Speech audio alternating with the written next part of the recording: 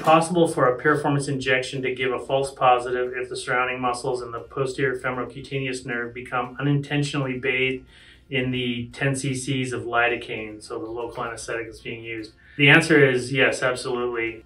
Especially when you're dealing with posterior pelvic pain, buttock pain, sciatica type pain, it's really important to be as specific and accurate with your blocks as possible. You don't want to use steroid because that can affect, everything in the area. And when you're talking about a piriformis injection specifically, you definitely don't want it spilling onto the sciatic nerve or the posterior femoral cutaneous nerve, because that can make things feel better, and then you're kind of degrading the diagnostic value. You want that local medicine right into the piriformis muscle and nowhere else.